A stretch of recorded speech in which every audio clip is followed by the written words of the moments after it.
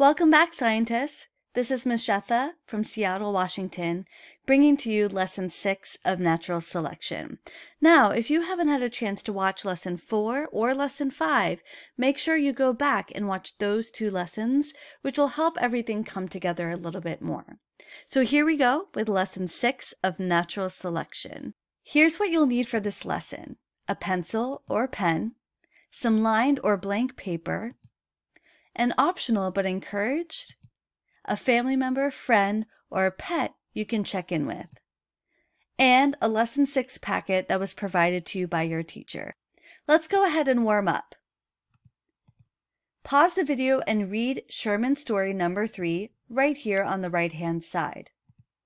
Turn and talk to a friend, a family member, or jot your responses down on a piece of paper about the following questions.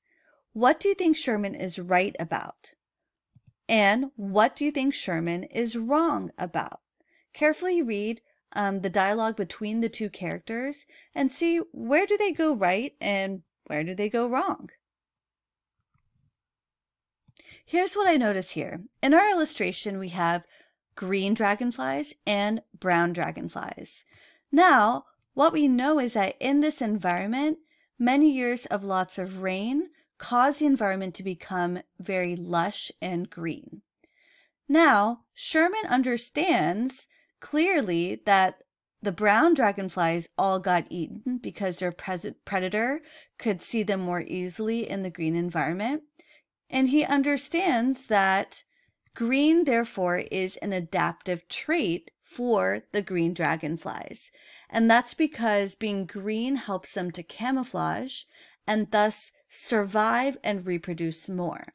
Now, what Sherman doesn't have correct here is when he says the very same green dragonflies are still alive today. That's not true. What we see is that these green dragonflies must be as a result of being the offspring of green dragonflies generations ago. We know that those green dragonflies probably have died, and thus the offspring carries on the trait which was adaptive for being green because it could survive and reproduce more. And thus in the environment, now we have more green than brown dragonflies.